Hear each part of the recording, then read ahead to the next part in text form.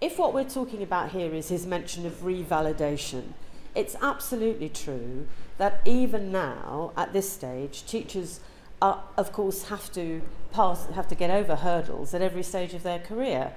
In order to become a teacher, a properly fully qualified teacher, you have to pass an induction year, and then there is appraisal, and there are things that go on every year.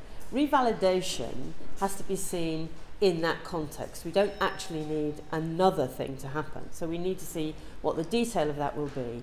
But we do think that the commitment to good, high quality continuing professional development for all teachers is a very good thing to be advancing before bringing forward any details of a revalidation process, which he's agreed in the speech he will discuss with teacher unions.